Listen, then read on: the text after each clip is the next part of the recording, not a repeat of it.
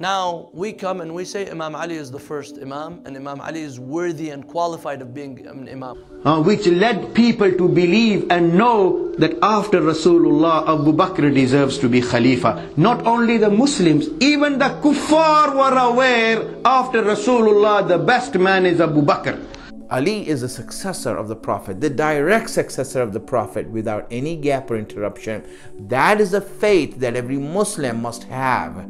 We believe, and this is the difference between Sunnism and Shi'ism, we believe that Abu Bakr as-Siddiq radiallahu anhu was the person who was the most suitable to be the Khalifa. The events that unfolded around 1400 years ago are still debated today and continue to shape the Islamic world. This age-old debate revolves around a fundamental question after the Prophet's death. What actually happened versus what should have happened? The Sunni version, which describes what actually happened, revolves around a gathering at Saqifa after the Prophet's death, where prominent figures met to decide the Prophet's successor. They reached a consensus and chose Abu Bakr as the first caliph.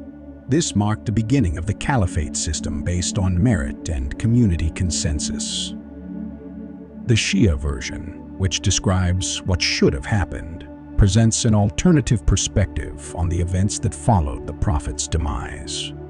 In the Shia tradition, it's believed that the Prophet Muhammad explicitly designated his cousin and son-in-law, Ali, as his successor at an event known as Ghadeer Khum. This declaration, according to Shia belief, marked Imam Ali as the rightful leader of the Muslim community. Shia Islam places a strong emphasis on divine appointment and the principle of imamat, asserting that the leadership should have remained within the Prophet's family, continuing with the line of imams, with Imam Ali as the first imam. This perspective has been a significant point of contention and has shaped the distinctive beliefs and practices of Shia Muslims throughout history. Argument 1. The Shia perspective believes that Imam Ali was divinely appointed as the successor by the Prophet Muhammad at Ghadeer Khum, making it a perpetual divine commandment for all time. According to the sources, the Prophet said, "He of whom I am the master, of him Ali is also the master." However, an issue arises from the ambiguity surrounding the interpretation of the word Mawla. Does Mawla equate to a successor? Did it mean friend? Or was it just a praise for Ali? Regardless, for the sake of argument, let's assume that the Prophet did declare Ali as the divinely appointed successor as the Caliph. Again, a divine command from the Prophet is for all time that cannot be changed. It's crucial to understand that even Prophet Muhammad himself, when facing severe threats to his life, did not have the authority to modify or abandon the divine command of prophethood. Now, here lies a crucial point. If Ali's appointment at Ghadeer Khum is viewed as a divine commandment, it should logically maintain the same eternal and unalterable status. However, a compelling counterpoint arises. It is documented that Ali eventually gave his allegiance to Abu Bakr. This act seemingly contradicts the divine command. Not only did it defy the divine commandment, but it also involved recognizing someone else as the successor. This historical event is discussed even by respected Shia scholars like Grand Ayatollah Tabai, who notes in his book, "And it has been mentioned that Ali gave his allegiance to Abu Bakr after 6 months." This action highlights a significant inconsistency within the Shia perspective.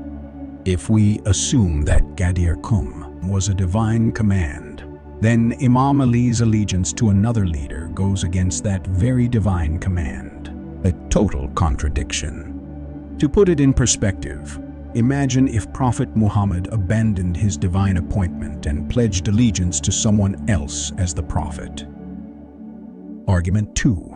Another aspect that raises questions is the historical account that Ali couldn't even gather 40 followers to support his cause, which led him to remain silent. If this is indeed true, it begs the question, did nearly 99.99% of Muslims who had wholeheartedly embraced Islam, made significant sacrifices, and even risked their lives for their faith, suddenly decide to disobey the supposed divine command of the Prophet. Adding to the complexity is the sheer number of Muslims present at Ghadeer Khum, supposedly around 100,000 followers. Yet practically all of them, if we follow the Shia perspective, decided to disregard the divine command of the Prophet. The problem deepens when we fast forward a few years.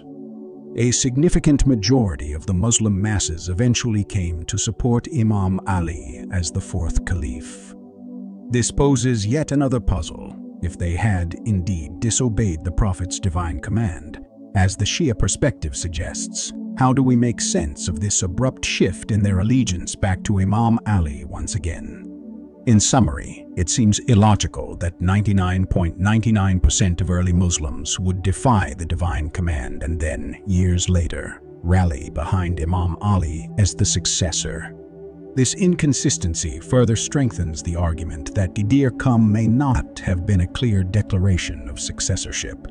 Simply put, if you lived during that time and attended Ghadeer Khum, there is a 99.99% chance you would not support Ali as the successor to the Prophet based on the Shia reference. Argument 3. Some argue that Ali was forced into allegiance.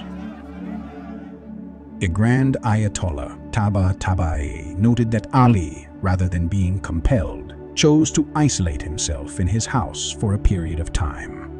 During this period, a messenger was sent by Abu Bakr to request his allegiance. Imam Ali's response was noteworthy. He stated, "I have promised not to leave my house except for the daily prayers until I compile the Quran." Eventually, after approximately 6 months, Ali gave his allegiance to Abu Bakr. The fact that Ali did not immediately pledge allegiance and instead opted to compile the Quran suggests that his decision was not forced but rather a deliberate choice on his part. This further raises questions about the argument that he was compelled into allegiance. It's also important to consider the timing. At the time of this request, Abu Bakr had already been the caliph for several months and enjoyed the support of the majority. In such a scenario, it makes little sense to forcefully seek Imam Ali's allegiance, as it wouldn't change Abu Bakr's position as the caliph. Argument 4. Age played a significant role in the succession debate after the Prophet's passing. As the Shia references state, followers of Abu Bakr considered age as a critical criterion at that time, while Ali was relatively young. The question we must ask is, why was age being considered in the first place? If there truly was a divine commandment from the Prophet to follow Ali as his successor, age should not have been a factor. This age criterion suggests that the divine commandment might not have been widely believed. Imam Ali's age was almost half that of Abu Bakr's at that time. Instead, the focus was on adhering to the norms and political conventions of the society of that time, where elders were often perceived as better candidates for leadership. In other words, the age argument implies that the majority did not believe the alleged divine commandment in favor of Ali as the successor. This calls into question the legitimacy of such a divine commandment, as it appears to have been largely missing in favor of conventional political norms. Argument 5. Why wasn't the belief in Imam Ali's succession clearly mentioned in the Quran, if it's such a fundamental aspect of Islam? The Quran indeed mentions some individuals by name, including the Prophet's family members and companions, but it doesn't explicitly spell out the details of Imam Ali's succession. All it needed was 3 words: Ali is successor, especially considering that Imam Ali was alive during the period of Quranic revelation. The absence of fundamental core beliefs from the Quran, like Imam Ali's succession, is another argument put forward to question the notion of a direct divine appointment by the Prophet. Argument 6. Another point used against the notion of Ali's direct divine appointment as the successor is the absence of any clear reference where Imam Ali himself declared to the masses that he had been chosen by the Prophet for this role. Just imagine being present during that pivotal time in history. If this divine appointment was indeed a core aspect of the faith, wouldn't it make sense for Imam Ali to declare it openly to the masses? This absence of a direct proclamation by Imam Ali to the masses has led some to question the narrative of his divine appointment as the successor, as they argue that such a fundamental declaration should have been explicitly communicated to the Muslim community at the time. In conclusion, the debates of over 1400 years ago still stir controversy today, shaping diverse beliefs in the Islamic world. We've explored arguments challenging the Shia perspective on Imam Ali's direct divine appointment, backed by historical accounts, logic, and the absence of clear declarations.